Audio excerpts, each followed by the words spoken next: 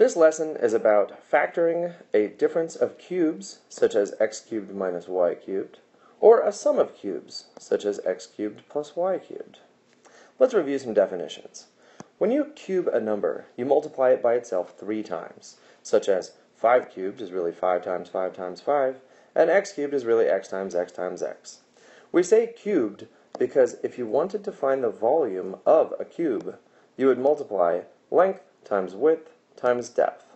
And since the cube has the same value on all 3 sides, you end up multiplying the same number times itself 3 times, hence the volume is a cubed number, namely, in this example, 125. You should definitely try to memorize the first 10 cubic numbers. Practice them while in traffic or standing in line at the store. They are 0, 1, 8, 27, 64, 125, 216, 343, 512, 729, and 1000. The more familiar you are with these numbers, the more quickly you'll be able to solve problems such as these. There is a unique formula that allows you to factor the difference of cubes, or the sum of cubes. Notice that the formulas are almost identical except for the first 3 signs. You can use the abbreviation SOP to help remember these signs. SOP stands for same, opposite, positive. Go ahead and say it once. Same, opposite, positive. Let's take a look at these formulas. When you do a difference of cubes, you're subtracting, and the signs are the same, subtraction, opposite, addition, positive, addition.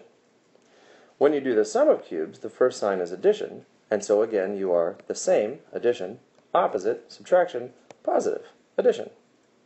You can always use same, opposite, positive to help you remember what signs you're using in the formula. Now look at the formula itself. You have x cubed and y cubed. The formula has a binomial first, in which case you simply use the x and the y in that binomial. The trinomial, you'll notice that in the beginning you're squaring the x, in the end you're squaring the y, and in the middle you have one of each. Using these formulas is a straightforward matter of substituting your cubed values into the formulas. Let's look at some examples. Let us consider an example of difference of cubes. We will look at the numbers 343 minus 125. Now, at face value, we could just subtract these two numbers, and the answer would be 218. But what if we didn't know the difference between those two numbers, and we wanted to rewrite it in a different way that would make the calculation easier? We could notice that 343 is actually 7 cubed, and 125 is actually 5 cubed. Now that we rewrote the expression with a 7 and a 5, both being cubed, we can use the difference of cubes formula. So notice that the first number is 7 and the second number is 5, and in the trinomial you have 7 squared, 5 squared, and 1 of each. You simplify the expression and you get 2 times 49 plus 35 plus 25. When you add all that together, you see that it's actually 109 times 2, which is also equal to 218. So it really is just another way of writing the original expression. Numerically, you're probably better off just subtracting, but when you have variables, it is very helpful to be able to use the difference of cubes. So let's try that again. 8x cubed can be rewritten as 2x cubed, and 343 can be rewritten as 7 cubed. So we're using the values 2x and 7 in our formula. So the binomial, you put in the 2x and a 7. In the trinomial, you put the 2x squared first, the 7 squared last, and 1 of each in the middle. Once you simplify each of these expressions, you have your 2x minus 7 binomial, and inside the trinomial, 4x squared plus 14x plus 49. Yay. Here's another example of a sum of cubes. Consider 27x cubed plus 8y cubed. Rewrite 27x cubed as 3x cubed, and rewrite 8y cubed as 2y cubed.